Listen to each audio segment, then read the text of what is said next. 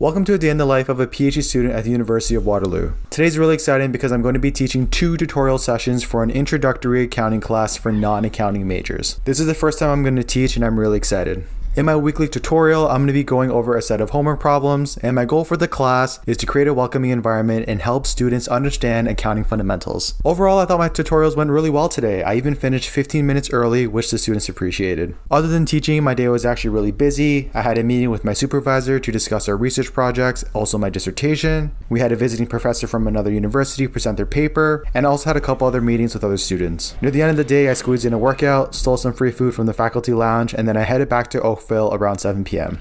My girlfriend is staying over with me this weekend, and so we decided to grab some snacks at Walmart, got some food from Popeyes, and then we watched some trashy reality TV for the rest of the night.